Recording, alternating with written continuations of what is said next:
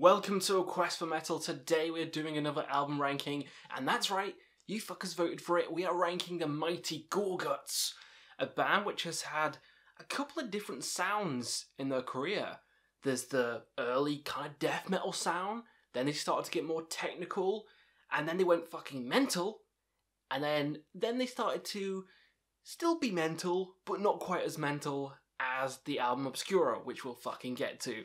So, Gorguts is a great band. Not a lot of albums to get through, so it'll be a short video. But you know what we're gonna do. We're gonna rank them, and I want you guys to rank them down below. What's your favourite? What's your least favourite? Which era do you prefer for Gorguts? Let me know, and let's get fucking started. So, coming in last is From Wisdom to Hate. This album's fine, this album's good, this album is very enjoyable, but it's in the mid kind of point. It's in between Obscura and Coloured Sands, which is a very strange point to be in, because it's not quite as technical and avant-garde and jazzy and crazy as Obscura, and it's not quite as refined, not quite as catchy or as artistic as Coloured Sands, so it's in like the midpoint. The album is still good though, and I still enjoy it quite a lot. It just doesn't, it pales in comparison to the early work, and it pales in comparison to the later work. So it's coming here. The song Wisdom to Hate is fantastic, and it's a lot slower of an album, so it is still good. I can see why people would put it higher, but for me, it's coming here. Next one, probably controversial, Erosion of Sanity. Yes, this is the older sound for Gorguts, the more death metal sound, and this album took everything from the debut, Considered Dead, and amped up the technicality, and all the songs are a lot different, and you kind of could tell where they're going to go ahead in their musical journey from this album. The problem is the album doesn't sound as dark as the debut. The album isn't as catchy or as dark as the debut, and I could tell what they were trying to do, but it's just not as good as the debut, in my opinion. That's probably blasphemy. Loads of people love this one. For me, Considered Dead is just, the sound is more evil, it's more darker, it's heavier. I mean, we'll get to it. But this one still has some fantastic songs and a lot of different ideas on here. Flesh! Flesh! I mean, the piano intro to Contempt to Obscurity, oh, that's so good. It's got some catchy songs on here. I just don't think it's as catchy as the debut. It doesn't have that old school death metal vibe like the debut. It's more in line with, I don't know, say Suffocation or Cryptopsy than it is the old school death metal bands like Death and Obituary and all those kind of stuff. Morbid Angel. So, yeah, Erosion of Sanity, again, it's another midpoint album. It's another midpoint album. So it is coming here. Maybe it'll grab me eventually. I think it's just a good album at the moment. It's not fantastic. So yeah, it's coming here. I still enjoy it, but there's better albums. And one of those better albums is Considered Dead, the debut by Gorguts, the most death metal and most classic death metal sound they've done. And for a while, this was my number one. This has been my favourite for a long fucking time. And Erosion was probably my second for a long time. We'll get to why it changed, but this is just a great goddamn sound. It's like a slimy, cavernous, death metal kind of sound, and I fucking love it.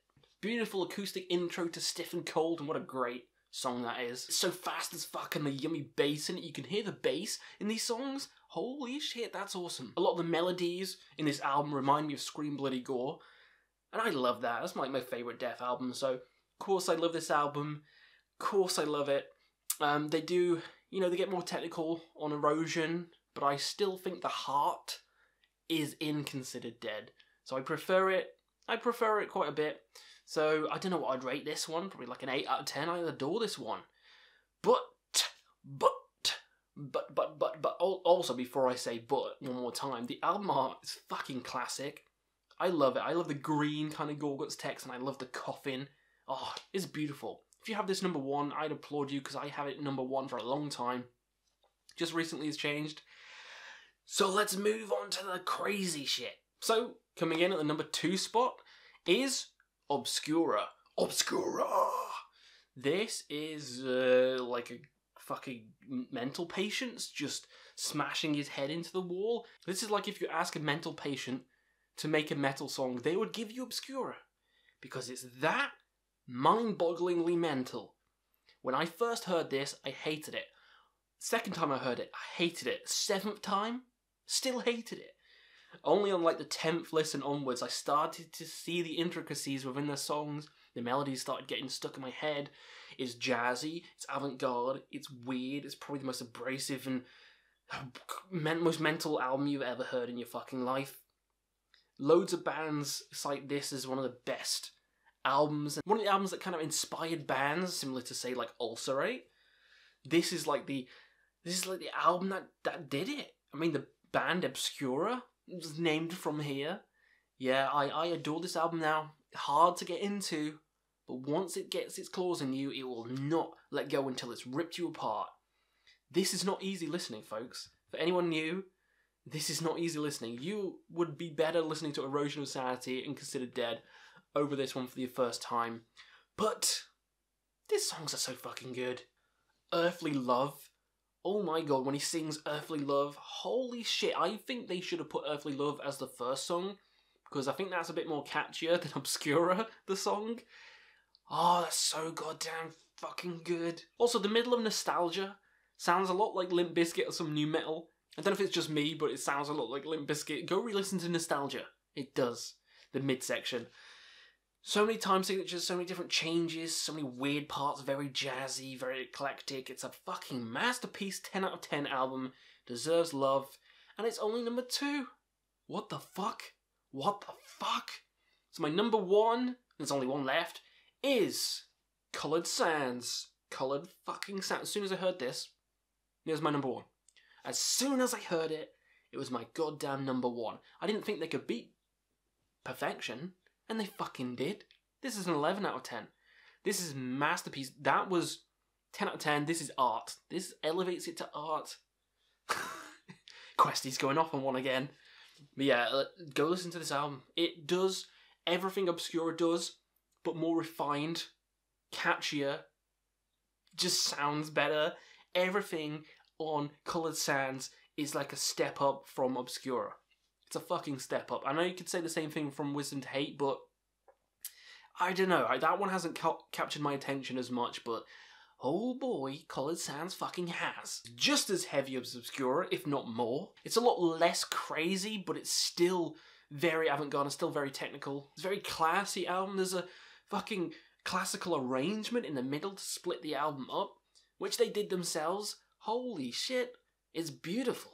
This album is beautiful. It's a work of art. It's one of the best albums in technical death metal, and it's one of my favourite albums in general now. So yeah, Coloured Sands is my favourite Gorguts album of all fucking time. So, what did you think of my ranking? Did you want Obscura number 1? A lot of people love that. They think that's the best. Did you want Considered Dead or Erosion number 1? A lot of people think they're the best. Or anything in between. So let me know if you like Gorguts, what's your ranking down below, and we'll see you again on another Quest for Metal.